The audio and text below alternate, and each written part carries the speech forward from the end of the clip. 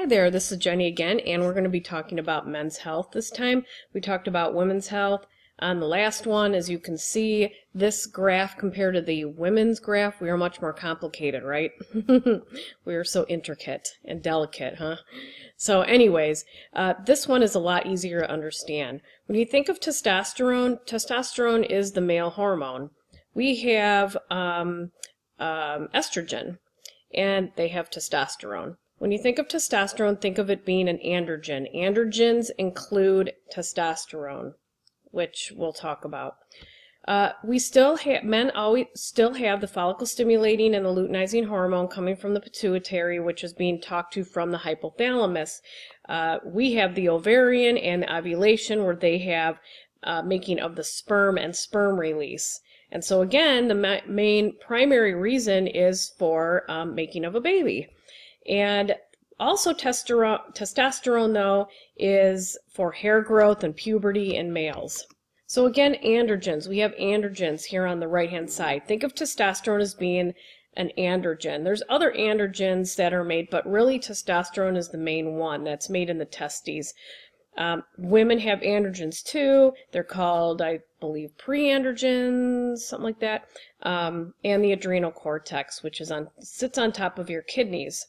Testosterone is the main one, and as I had mentioned on the last slide, it's for the male sex characteristics.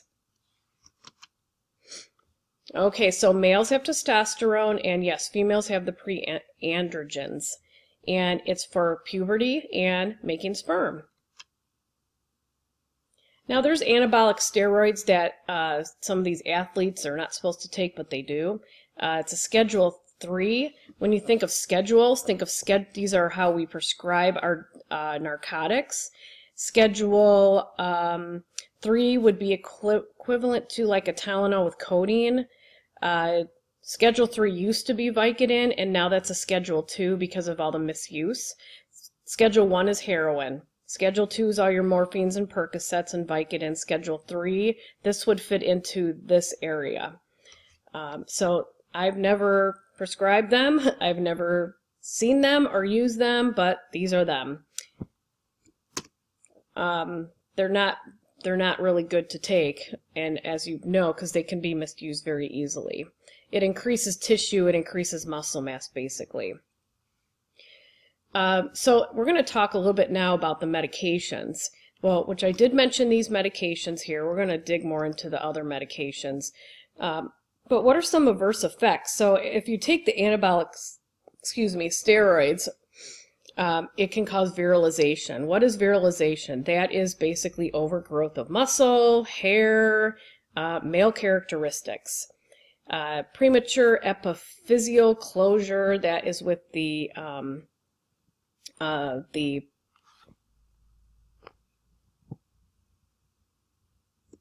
growth plates that you have in your body, so it can cause those to close prematurely. So if you're taking them as a young person, or let's just say that you have that specific androgen naturally produced in your body that is overproducing, you're going to have premature closure, so you can have growth issues. Toxicity of the liver. Effects on cholesterol levels. You should not use it in pregnancy. It can cause prostate cancer, edema, fluid, which would be more fluid overload, and gynecomastia, which is enlarged breasts. And then abuse potential. Androgen preparations for patients. We're still on the clinical pharmacology of the androgens. So androgen preparations, why is it used? It's used, number one, their testosterone level is low. So that's primarily why it's used. And it needs to be really below normal, because there are some adverse reactions, which was mentioned on this slide, that it can cause cancer. And actually we're finding out more in the research that it has really more adverse reactions, or I would say an increased risk of heart issues, cancer, than we once thought. So we have to be really careful. And so a lot of us in primary care don't even prescribe it and just refer over to the urologist, because, again, you have to weigh the risk versus the benefits. So how are they feeling versus what are the risks of putting them on a testosterone replacement. But some of the symptoms that they have with low testosterone are what here on the picture, which I'm sure you've read through as I'm talking. But you can have some small testicles, you start becoming bald, you're not growing hair anymore. Just think like the lack of.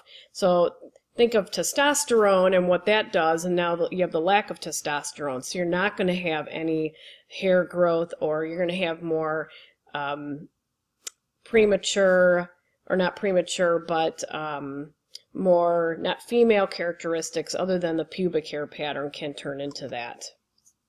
So here's some anabolic steroid abuse by athletes. I think it looks really gross, so I'm not sure why people become obsessed, no different than anorexia nervosa, where they think they're fat and they're really not fat, they look terrible. So you wonder if this is some sort of, it's psychological disease to me, that why people would take that. So it has a lot of risk to it. All right, so now we're going to talk about, so we focus a little bit on that. And now we're going to talk about drugs for erectile dysfunction and benign prostatic hyperplasia, which is an enlarged prostate. Enlarged prostate primarily happens as you age. All right, so erectile dysfunction, it used to be known as impotence. We got rid of that diagnosis code, and now it's erectile dysfunction. Impotence just was not a good word. I have no idea why, but I like erectile dysfunction better. Anyway, so what is erectile dysfunction? So it's the inability to achieve an erection or sustain an erection suitable for satisfactory sexual performance. Okay, sorry, I had to yell at my dogs. All right, so let me go back here just a little bit. Erectile dysfunction, what are the causes of erectile dysfunction? A majority of erectile dysfunction is caused from psychological reasons, whether people have gone through divorce or don't even realize they have stress in their lives and they have erectile dysfunction. The one question that you should always ask, or me as a clinician always ask, if they're having issues, I'll say, do you wake up with a morning erection? And if they say yes most of the time, then I know it's working. If they say no, then maybe there is something more internally going on, such as people with cardiovascular disease. Because think of vascular disease. You have vessels in the penis, so if you have vascular disease going on in your legs and your heart arteries, you can have vascular disease there, so you're not going to get the blood flow. But psychological issues are a huge thing. And this is actually, you guys might think this is kind of funny, but this has actually been done, and it's been in the textbooks. For erectile dysfunction, you have them put a roll of stamps around the penis, and they go to bed at night. And if they wake up in the morning and that's broken, then you know they've had an erection. I know it sounds kind of goofy, but hey, I used to work in urology, so we're used to talking about this stuff. All right, so what are some treatments for erectile dysfunction? Well, first-line treatments are what's called PDE5 inhibitors, which is your Viagra, Cialis, and your Levitra. There's other oral ones that are out there. There used to be Staxin, but I haven't seen Staxin out for a long time. There's also your non-oral agents, Papaverin and your phentolamine and Alprostadil. Now, those are injectables into the penis. And those are usually, so I worked in urology, and that is what we would use in urology, because usually they'd end up failing the oral medications and they'd be referred to us. And so we would have them do those. Also, talking to somebody, because again, a lot of it's psychological. Once you have that issue with erectile dysfunction a couple times, it really bothers men, and so sometimes that can trip them for subsequent issues. Also, usually last case scenario is surgical implantation of penile prosthesis. So what it does, it has a pump, which is this picture here, and when you want an erection, you just pump it up with your hand. And I used to have to take care of those in the hospital years ago. That was not fun. All right, because when they put the penile prosthesis in, they're erect, and so what you have to do is try to get it to relax and go back down. So anyways, that's a side story. That was not good. All right, so what are some adverse effects? So what do these drugs do? They relax the blood vessels so blood can flow through so they can get an erection. All right, so Viagra's one of them. I have a YouTube video I'll have you watch, I'll post up there. Think about the increased blood flow of what this does. Increases blood flow to the area. So there's also Viagra, which is called, or sildenafil, which is called Revatio, that's used for pulmonary artery hypertension, and that relaxes the vessels to get the blood flowing through. It's the same thing as Viagra, but it's called Revatio, and the dosing is different. So you can't say, here's Viagra for your pulmonary artery hypertension, and here's Revatio for your erectile dysfunction. Although the YouTube video focuses the difference between the two, you don't have to know Revatio at all. Just know, I want you to know really what it's doing in the body and why these medications work for erectile dysfunction. So let's just say here now it's increasing blood flow, dilating your vessels. So what can it cause? Low blood pressure, right? It can cause priapism, which is an erection that will not go away, as you see in the commercials. An erection greater than 4 hours, blah, blah, blah. Headache, dyspepsia, these are all things that would happen if you have dilation of your blood vessels. It's not specific to the penis, it goes everywhere in the body, so you can have these issues. One other thing, you can have obstructive sleep apnea issues. Some rare side effects are you can have some ischemic optic neuropathy. So if they have trouble seeing, think about this drug and say, no more of this. I need you to go see an eye doctor. Sudden hearing loss, it's very rare that happens, but again, that's a side effect.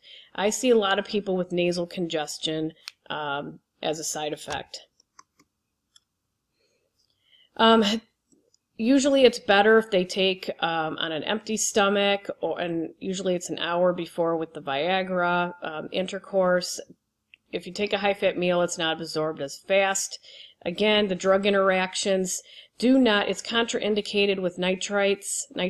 So if people take nitroglycerin or even Nitrodur, which is for hypertension, take any of those, think about putting those two combos together. They're both dilating the vessels. They can have life-threatening hypotension.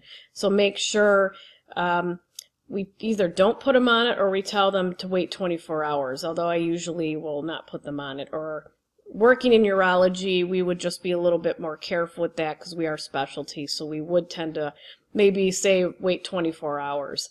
There's some alpha blockers also, which is your Flomax, doxazocin, which we'll talk about in another slide. Those can also cause hypotension. That's for prostate enlargement. It also drops your blood pressure. So if you mix that with this, you're going to get additive effects. Also inhibitors of cytochrome P450, CYP3A4. This is in the liver, and there's many medications out there, such as old antidepressants.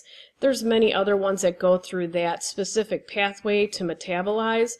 Well, Viagra does too, so it can suppress that metabolism if the two are put together.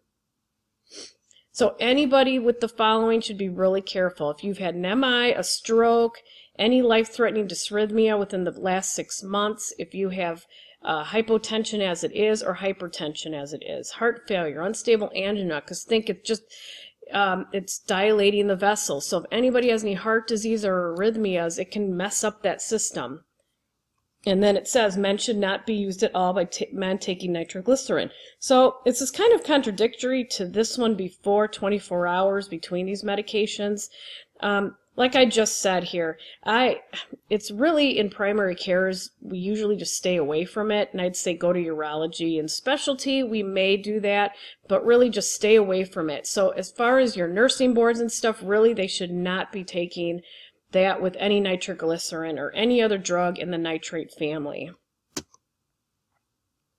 Levitra is another medication similar to Viagra. This relaxes the arterial and trabecular smooth muscle in the penis. And adverse effects, the same thing. One other adverse effect that's extra to this one, though, it can prolong a QT interval, and that is basically your heart rhythm. So I don't know if you've done EKGs or cardiology, but in the EKG it goes PQRS, you can't see me, can you? Never mind, PQRST. The QRS is your ventricle firing off and that blood's pumping through, and the P wave is the atrium firing, blood going into the ventricle. So that QT, T is when it's at resting. That QT interval can become prolonged, and that can cause life-threatening issues. Also the sudden hearing loss. So the relaxing arterial and trabecular smooth muscles, the same thing for the Viagra. All right, now we have Cialis. Cialis is the longest acting out of all of them, and actually some people can take it every day, and it's approved for prostate issues too. It again it relaxes the smooth muscles, the arteries, and the trabecular smooth muscles. It can last up to 36 hours. It's the longest of all three of them, and now approved for daily dosing. Adverse effects are the same things, and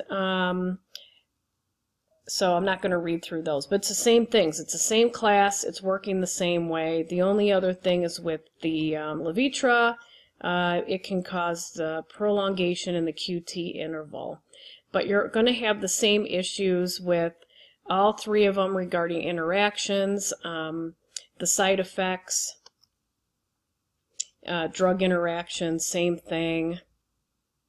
All right, so let's talk about other drugs for erectile dysfunction. These are the ones that you inject directly into the corpus cavernosum. So you direct on the side of the penis, you inject directly in there. What we usually do is this is only done in specialty clinics, or should be, and these things are kept refrigerated. They're injectables.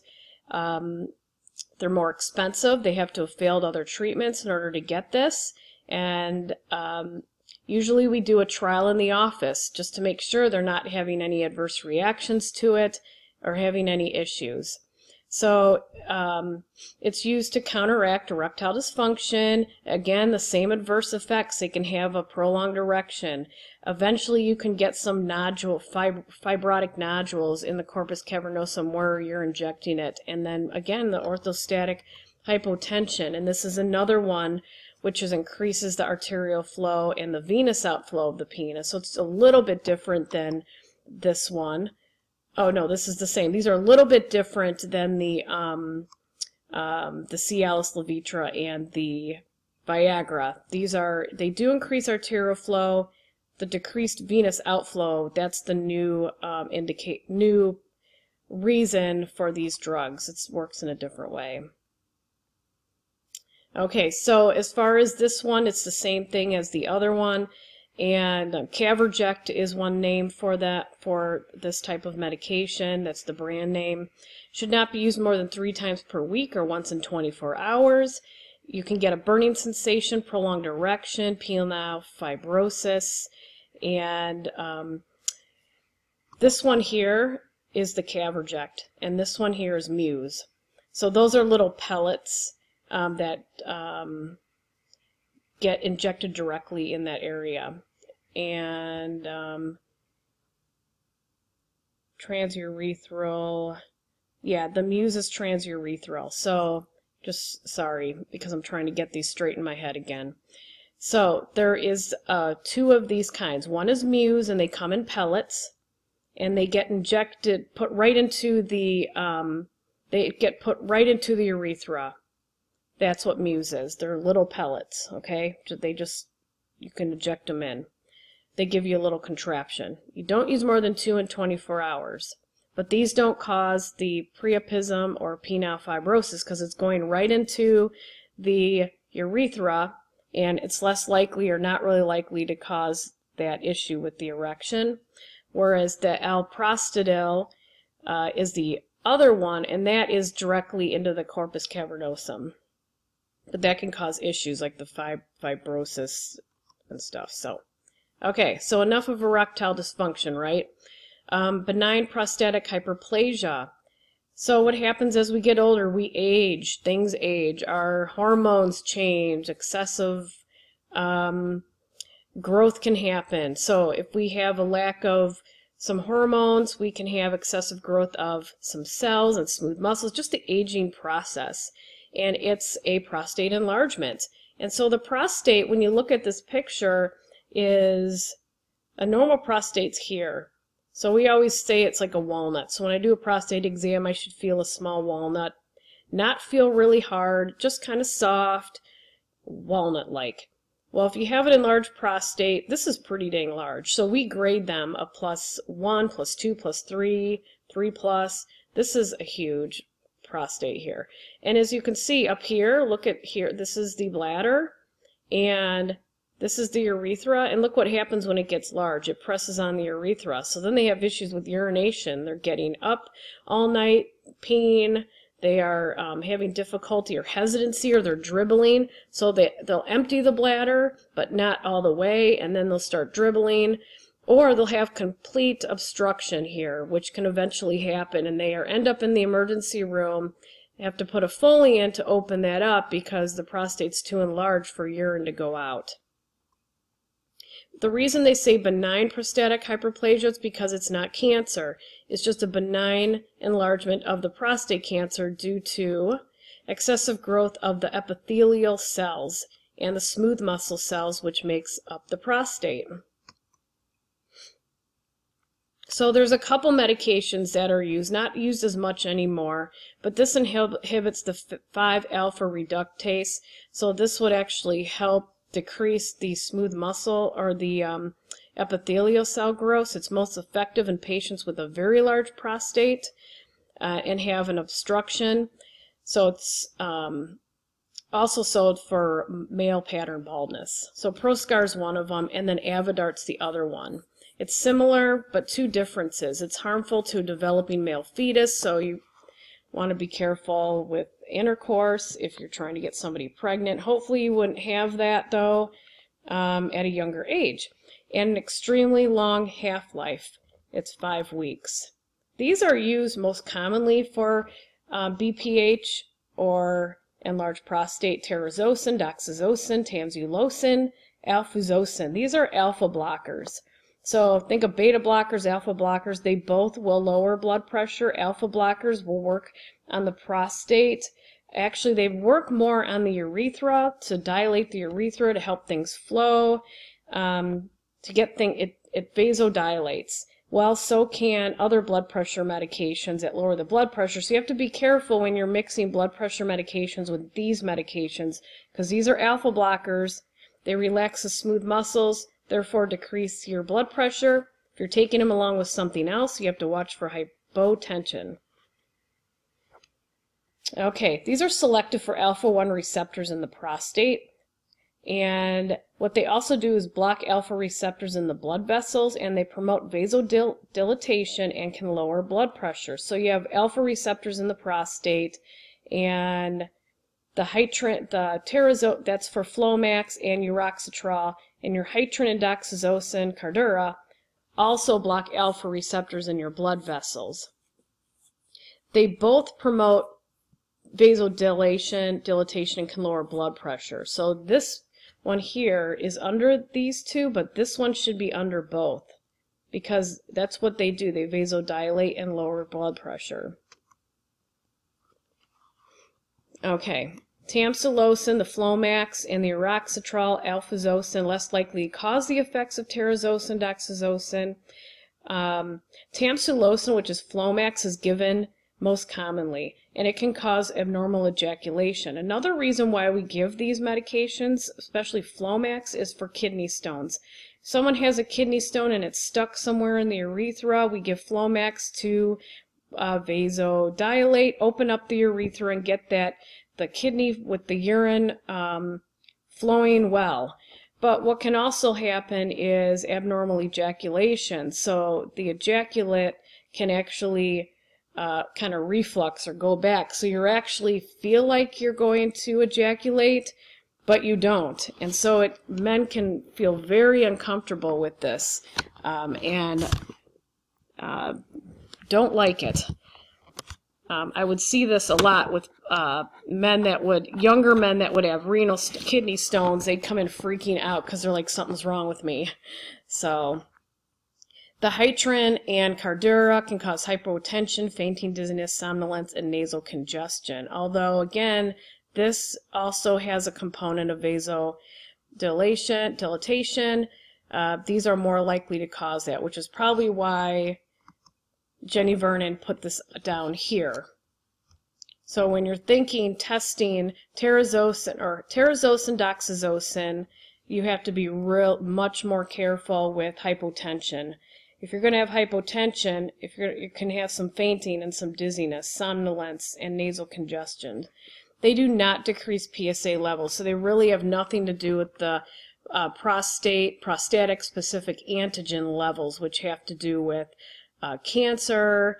Why are these antigens being overproduced in the prostate? So it could be because of cancer, because you have some abnormal, more malignant cell growth, or you can have increasing with prostatitis. So inflammation of the prostate can increase the PSA.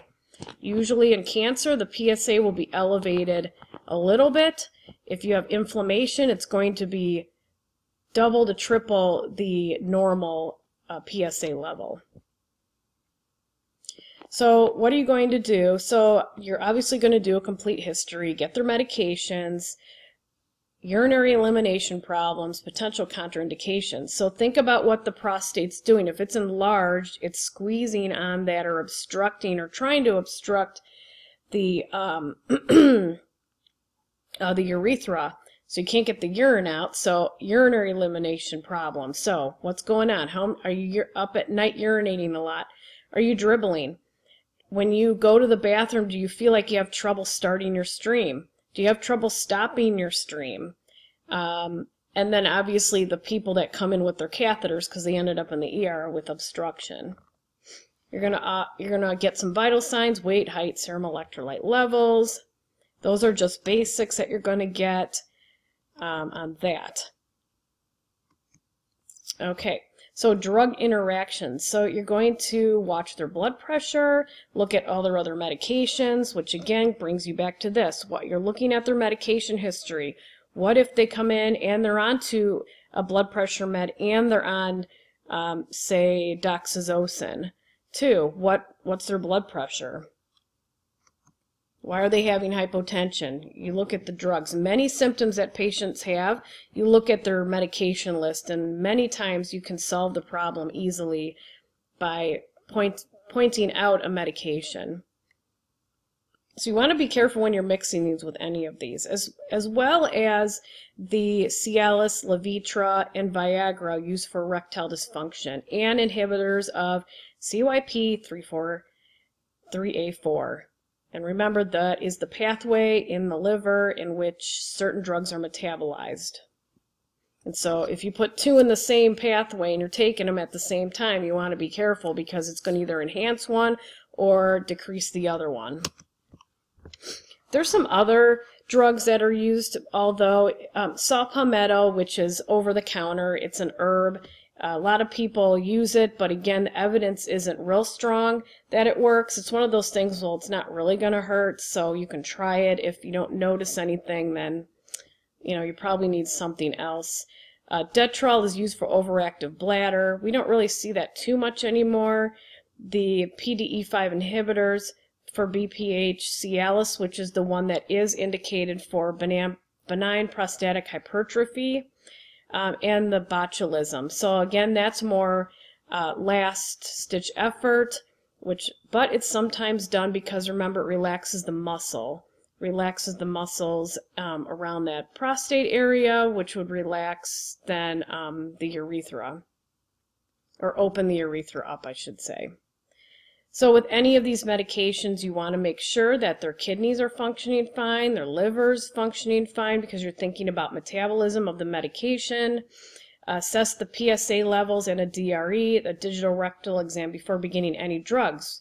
Why do you want to do this? Because you want to make sure they don't have any cancer underlying.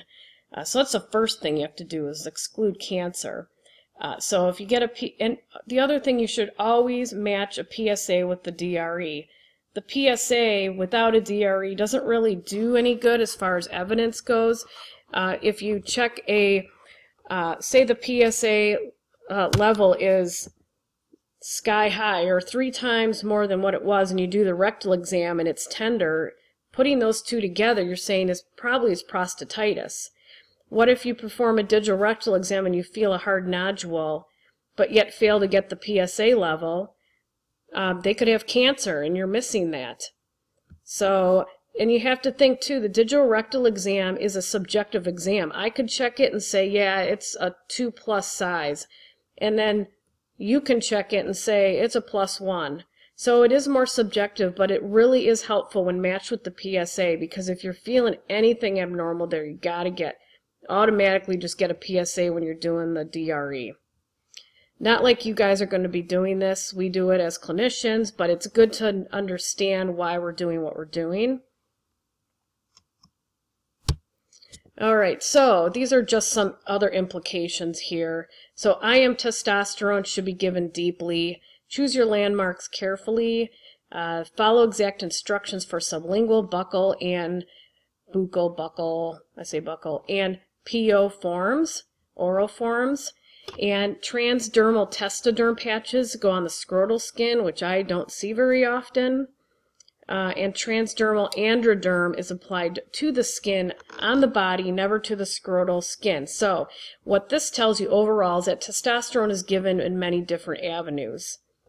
I would say at this point, IM testosterone, some people still come in and get them, especially men that have been on it for a long time. They'll come in for their IM testosterone injections, but we see a lot of gel, androgel, patches, and that kind of stuff. You have to remember too, actually let's go back to this testosterone. If you have a patch or a gel on, you want to make sure kids aren't touching that. Or really anybody, because you don't want them getting some testosterone, because remember that's going through the skin. So if it's going through the skin and then someone touches it, it can go through their skin. And that can be dangerous. For finasteride, you have to be careful, because that's what they say is more of a cancer type drug, chemotherapy type drug. So you have to be careful if you are handling finasteride. If you're giving out medications like this in the nursing unit, you put on gloves when you're giving this. Pregnant women should not handle crushed or broken finasteride tablets. So you put on gloves, or pregnant females, maybe that are nurses, have their coworkers do it. Obviously, with education, you want to educate and you want to monitor them and see if it's working, and also monitor for effects. So every time you see them, you're going to ask them what's working, what's not working, and get a full history. If you're inpatient, if they're inpatient, let's just say they had a prostatectomy. Now, say they had a prostatectomy or resection, I should say, for enlargement, and they had an obstruction. Now you can kind of look back and be like, oh, this is why they were on this medication. Or you can ask them, were you taking any medications for this prior, and kind of understand why they were taking medications and what led them to getting this resection, because sometimes medications fail. And as far as testosterone, it's good to know the side effects of this, because if patients come in on that, you really need to know why they're on it, if they're having any side effects to it. All right, and that is it for the slide.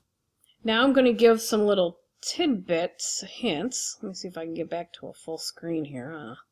Actually, let me get out of that. Whoopsie. Get back to my screen, because that's not working. Okay, well, I guess I'll just stay right here. Okay, so if you're giving testosterone injections, again, I'm looking at my notes, so if you're giving testosterone injections, how do you give those? Well, usually injections are given about every 2 to 4 weeks for about 3 to 4 years, and you're having them come in frequently and you're checking their testosterone levels. You're not necessarily checking the levels every 2 to 4 weeks at all, but you could be checking them, say, every quarter. In the beginning, you want to check it a little bit more, because obviously they're new to the drug and you want to make sure that they are tolerating it. But usually the IM injections are every 2 to 4 weeks, and you keep them on it about 3 to 4 years because there's side effects to these, adverse reactions, and so we don't want it causing cancer or being on it lifelong. You will see people that have been on it for years. Again, they're the outlier that really maybe shouldn't be on it, but again, you'll see things in the medical field that you're like, that's not right. But now you know, you're going to learn what's not right and what's right, okay? So, and just also remember that sometimes younger kids can be on this because they're having issues with not developing and not going through puberty, so sometimes they can be put on testosterone injections. And it'll be the same dose for them too. It'll be every 2 to 4 weeks. Usually they'll stay on it for a short amount of time. Okay, so that is one. Okay, and actually what I'm going to do is go back to the beginning here and see if this is in the slide. Okay, yeah. So the androgen abuse, I want to go back to that. Let me just see if it has anything. Okay, so I want you to really pay attention to adverse effects, because what if you have a kid come in, or even a young adult, or anybody, and they come in and they're telling you, whoops, they're telling you that, or actually they're not telling you. Hold on. Okay, let's just say that this is a young male that is not developing like he should, meaning he's overdeveloped, okay? And so what are those symptoms if you're overdeveloping? If you are 12 years old, you shouldn't have a deep voice, right? At that point, I mean, maybe you went through puberty earlier, but if you have excessive hair, or let's just say, remember what we said about if you're young and you're taking those, the growth plates, the epiphyseal closure is going to be premature, so then you're going to stop growing sooner. So you have a short stature. So let's just say you're like, gosh, this kid is too small, but he's got a really deep voice and a lot of facial hair going on. Maybe you might suspect that he is taking too much, or he is taking anabolic steroids. So what kind of things do you need to look out for? So remember here, what kind of labs would you get on this person? So if you're looking here, let's see, virilization. Well, there's no lab to determine this. You can look at him and say, well, he's under the growth chart, let's say, for his height. Hepatotoxicity, what does that mean? Hepatos, liver, toxicity is you're toxic in the liver. So I might want to check a liver panel. Effects on cholesterol, well, we can do a blood test on that, so we might want to check that. So we can get a lipid panel, which is your cholesterol, and we can get a liver panel. Pregnancy, use in pregnant, you don't want to use it when you're pregnant. If this is a female, that would not be good. I've never seen a female use them, but hey, I guess you'd want to get an HCG, a pregnancy test. Prostate cancer, so if they're older, you might want to get a PSA with the digital rectal exam. Edema, you may want to check electrolytes if you're seeing that. Gynecomastia. So I would say out of these, what labs are you going to get? You're going to get a liver panel and you're going to get a lipid panel, because you can see that those are adverse effects in that. So that is the best answer for that scenario. Remember, when you're taking, for erectile dysfunction, know your medications for that. If you're taking Viagra, Levitra, or Cialis, Cialis is the longest acting. The other ones are up to 36 hours. You can take it daily. That's the one medication that can be used for the benign, God, I can't talk today whatsoever, benign prostatic hypertrophy. And just know how you should be taking these medications 1 hour before sexual activity. Remember not to take with a high-fat meal because that can decrease absorption. And know the adverse effects of this medication. So going back to adverse effects again, I'm still on this slide. When I say edema, you say edema, what else can be going on in the body? They could have, they're obviously having fluid retention. Well, sodium chloride, sodium and water, they go together, so you're probably retaining sodium. So you probably want to check their weight if they are having some edema and they're taking, let's just say, some they're on a testosterone patch. Because remember, androgens, testosterone goes under androgen therapy, so any side effect to testosterone can be all of these too. So if somebody is taking androgen therapy for, say, their lack of developing, and they come in, one of the things you want to check, well, all of these you want to check, but you're going to check symptoms too. Do you have enlarged breasts, gynecomastia? Are you having any edema?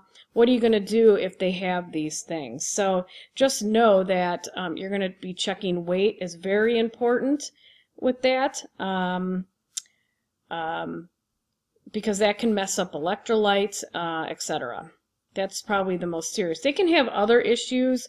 You know, what if they have a patch on and they have a rash? Yes, that can be, you know, easily treated and easily solved, but the weight gain, you want to really pay attention to that. If they just have 1 or 2 pounds, that's fine, but what you're watching for is more of a significant weight gain, like, you know, 3 to 5 pounds and more.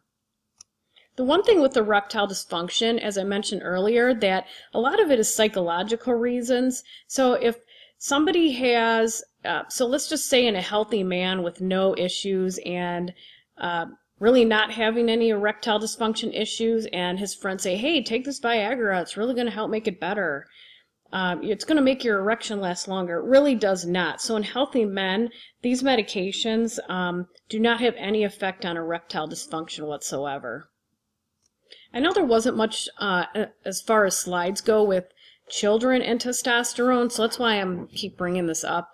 So when you're a teenager and you're not developing, you can end up having some testosterone replacement, whether it's a patch or usually they'll put them on the patch, which I think I have a picture of a kid somewhere here. Nope, we'll go back to that.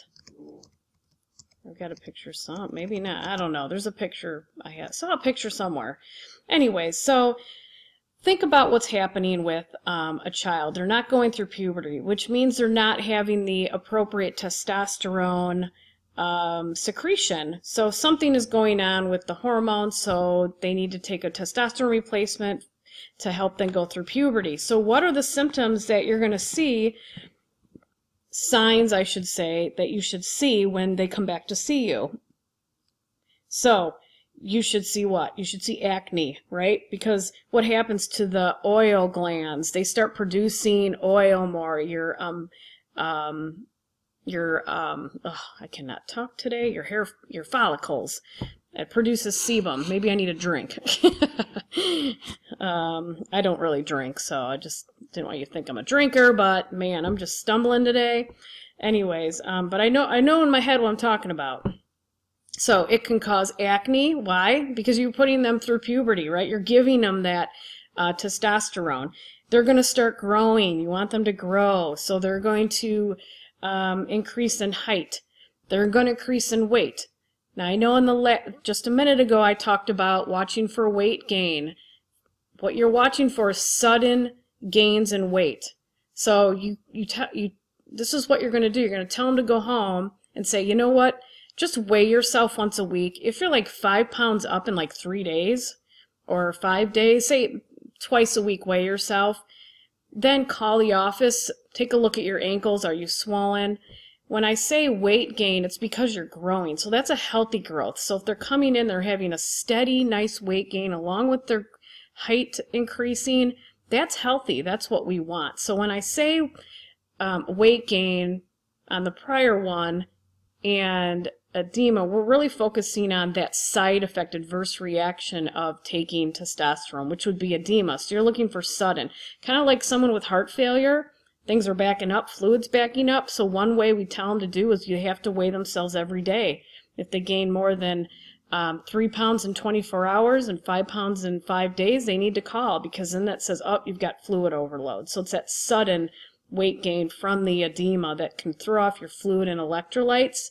But the benefits of it is they're going through puberty now, right? So they're getting facial hair, they are growing, they're getting taller, which means that their skeletal muscle is growing.